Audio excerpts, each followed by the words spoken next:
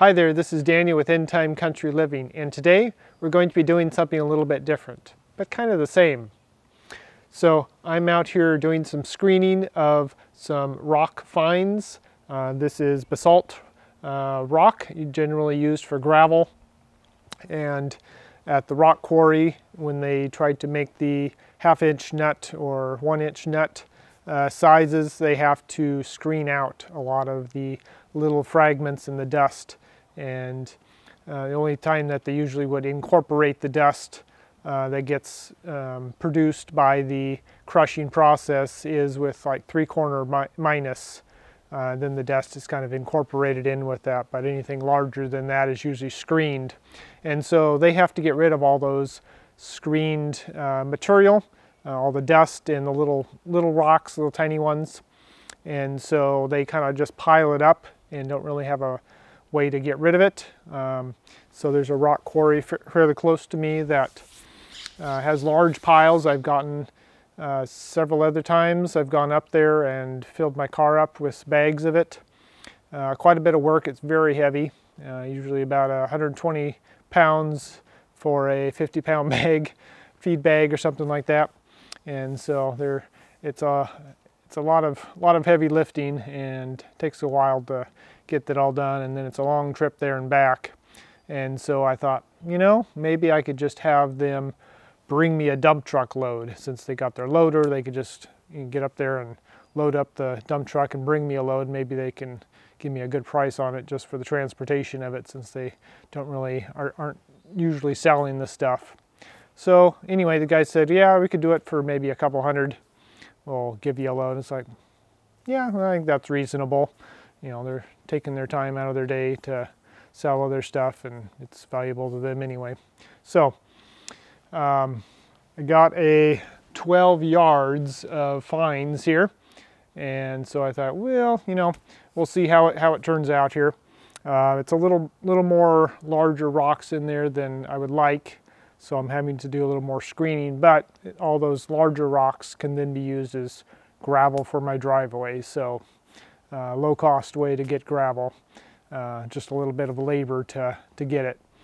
And so super happy to be able to get some of this rock dust. This is, it weathers quite quickly and breaks down, and the biology is able to extract a lot of minerals from it. And so that's kind of what I'm after mainly, is to get the minerals out of there, import a lot of minerals onto my property, onto my garden beds and my fields, so that the plants can get a lot of good minerals, good variety.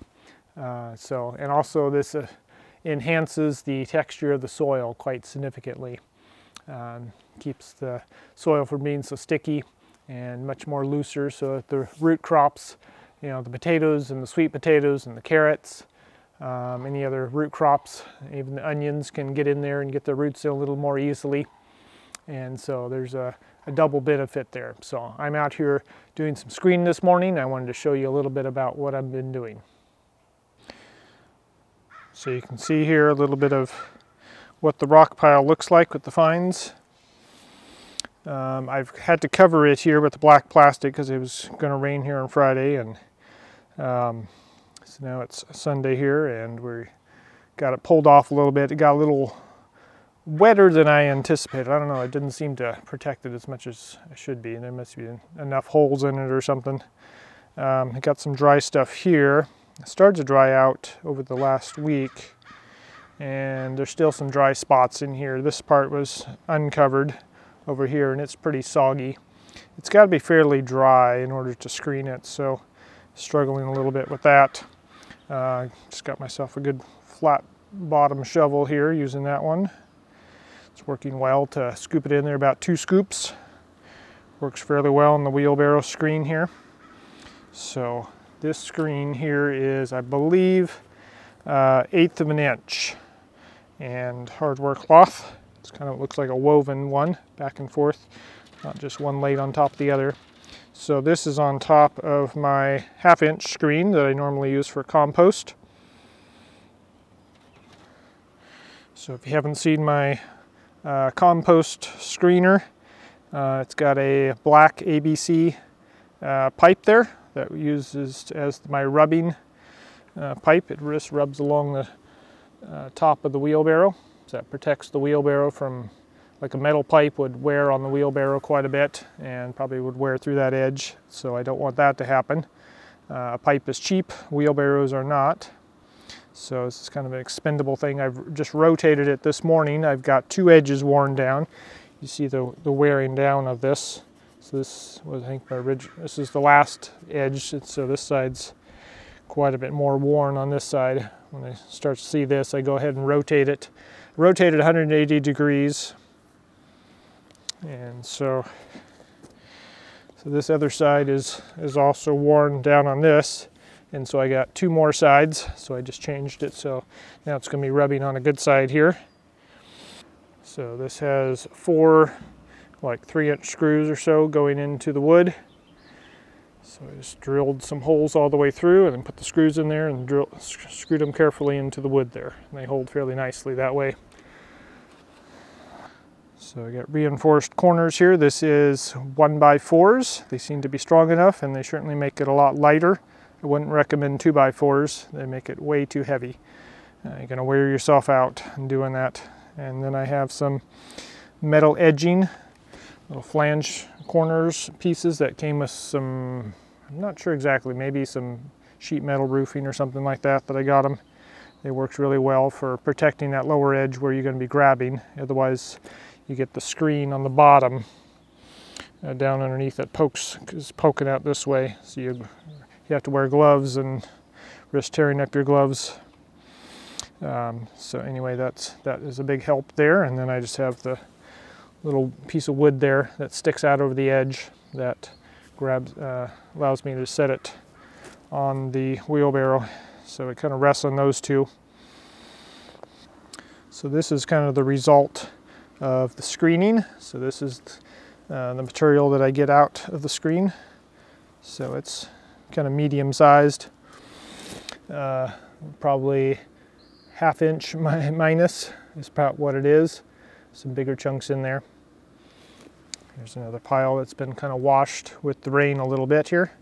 So you can kind of see what it looks like. So it's decent, good gravel. And then for the actual screening process, you need some good gloves. So you don't wear your hands out, obviously. And so you also need something that's tough enough so that you don't wear holes in the fingers. A nice pair of leather gloves will wear the fingers out extremely quickly on the hardware cloth and whatever material that you're screening. Also wear on them too, so I found it's just not worth to use the leather gloves. The rubber coated cloth gloves also wear out the fingers extremely quickly. So these are a nitrile or something like that, 720Rs by Shower Atlas, and these are very nice. These are the best high quality rubber gloves I've ever been able to find. They're nicely coated with a nice cloth lining, so they're very comfortable. They have good fit to them as well, so they fit the hand nicely. Or they're not sloppy in certain areas and too tight in others. At least they fit my hands fairly nicely. They have a nice texture on this part here, so they're not smooth all the way, but they are smooth back here, so that makes it nice. These are very tough on the fingers. I've never been able to wear out the fingers on these, so they seem to do very well. So I would recommend these if you're looking for a good screening glove. They can get a little sweaty once you get really going for a while, but you can air them out a little bit and air out your hands and go again. All right, so let's grab a little bit here, show you what I'm doing.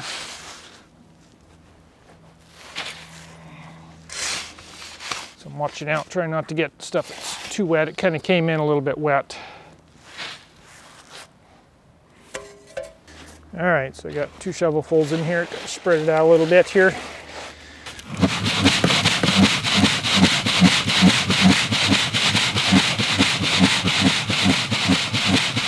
Give it a good shake there, and then I can start working it into the screen here with my hands.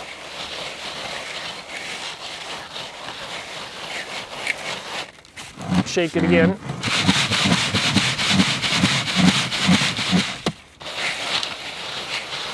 And that's about it there. So this has the little list stuff there.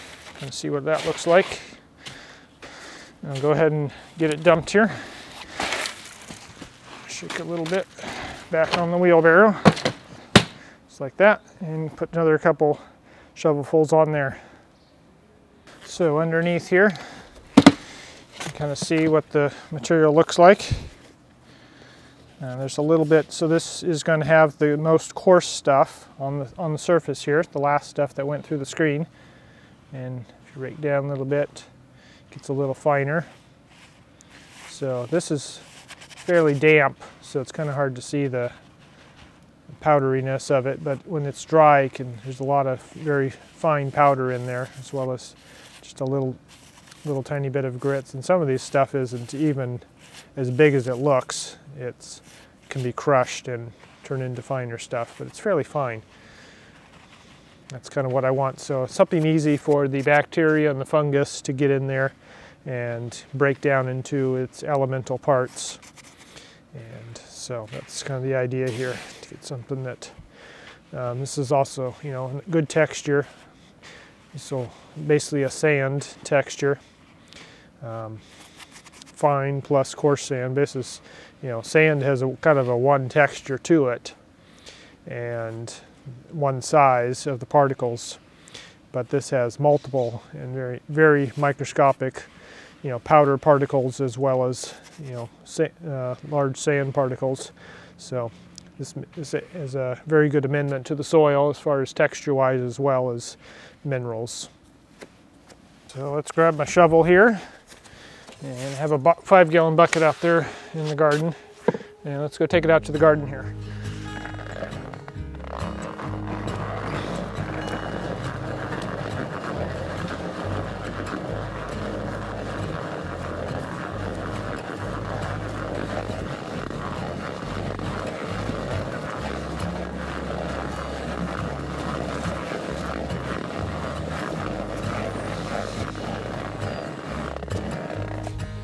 Okay, got it out here. The bucket over here.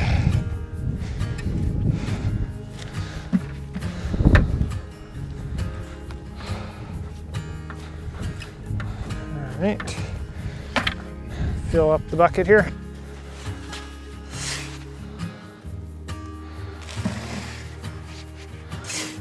It's a little bit too muddy to send the wheelbarrow out in the bed here in the garden, so just keeping it on the grass here. I already tried and made a big rut in the thing, and it was extremely hard to push, so saving myself some effort and just using the bucket here. It's easier to spread anyway with the bucket.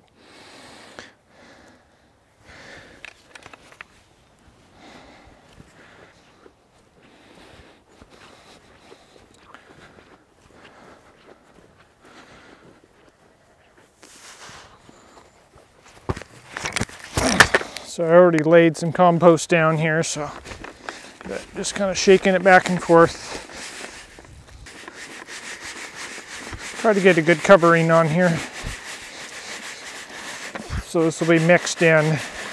This won't stay on the surface, but okay, get a little bit more here.